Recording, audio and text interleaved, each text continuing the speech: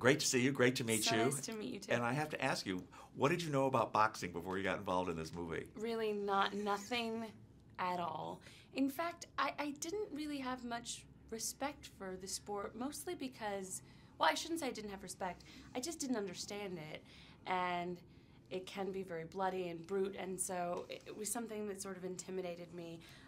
But getting to know the real-life boxers that work in the film, like Tony Bellew and Andre Ward and Gabe Rosario, and getting behind their narratives. I mean, so many boxers are family men, and there's something about the sport, the camaraderie of it, that became really beautiful to me. And once I understood the sport, I just was obsessed with taking in as much boxing as I could. I went to a bunch of boxing matches here in Philadelphia, and now I'm a big fan. So by the time we got to the scenes where I'm ringside, I had an incredible affinity for the sport.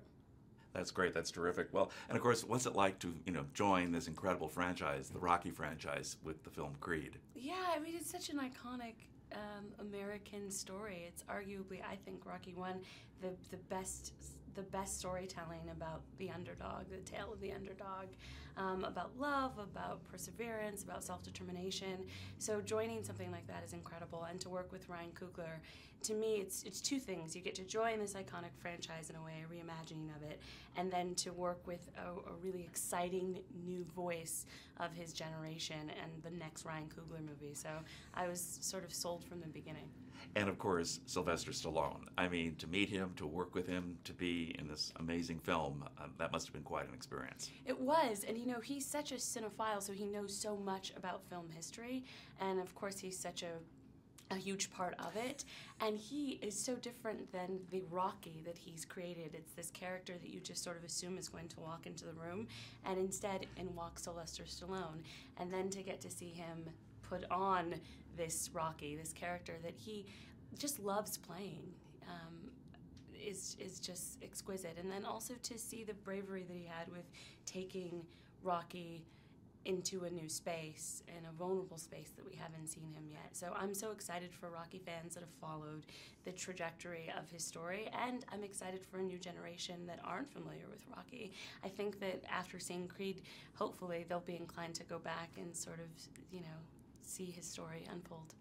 Yeah, it's great because you don't have to have seen the earlier ones, although it does Not help, at of course. all. Yeah, I mean, there's sort of jokes that you'll have an extra sort of giggle at if you are familiar with the Rocky movies. We pay, homage to it in some moments, but I think it really is a new story that you don't have to be familiar with Rocky at all to enjoy. Exactly. Also, you're very convincing as Bianca. Thanks. The music aspect of it, the singing. Talk about that a little bit because, is that sort of a new thing for you? Sort of. I mean, I'm sort of a hobbyist. I come from a musical family. I sang in a band for a couple of years just for fun, but writing music was certainly something that was new to me. But I was lucky because we have an incredible composer who's also he produces records in general. His name is Ludwig Göransson, so he worked closely with me, and it was a unique challenge. Ryan Coogler is someone that really loves authenticity, so for him, whoever was going to play Bianca was going to write the music, and I'm just so glad that it got to be me. Oh, that's so, you did a great job with it. Thank you so much. Michael B. Jordan. There's so much to talk about here. First of all, the two of you as actor and actress, right? But also the relationship between Adonis and Bianca. Very complicated, very interesting. We were excited to tell a story about what millennial love looks like, that you have these two people that really feel for each other, but also are, really after dreams that at various moments seem impossible to them, and what that looks like, how you navigate love and friendship and family, and also trying to pursue something. And so we thought that that was something that young people could really relate to. And I think so often you get to see sort of the girlfriend, sports wife character as someone that exists just to hold the male character up. And I think in this movie you get to see, hopefully, if we did our job right, the portrayal of a woman who has her own life, her own dreams.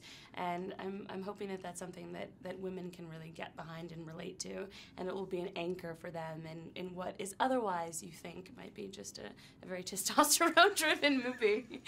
In fact, Sylvester estrogen. And I just love the Adrian in the original Rocky movie, so it was fun to get to play sort of an Adrian 2015 and what that looks like. You added estrogen in a terrific way in this film, let me tell you, my dearie. Absolutely. Thanks. Philadelphia, you said this yesterday. Philadelphia is sort of a character, obviously, in really this. is. And from your standpoint, what was that like? I mean, it was incredible because I got to spend 2 months in Philly just getting to know the city. I had not stepped foot here before I made the film, and it's an incredible city with just really kind people, and sort of feels like the backbone of America in a lot of ways. And I think for us, Creed was an opportunity to show another side of Philly that you haven't maybe seen in the previous Rocky movies. And then the enthusiasm from people here in Philadelphia, just little things. I mean, there's a sequence in the film, I don't want to give it away, but when Philadelphians saw that sequence, they were so excited because they felt like we were really portraying their city in such an honest way. So I think people that aren't familiar with Philly will get to see a side of it that they'll be really interested in. Absolutely.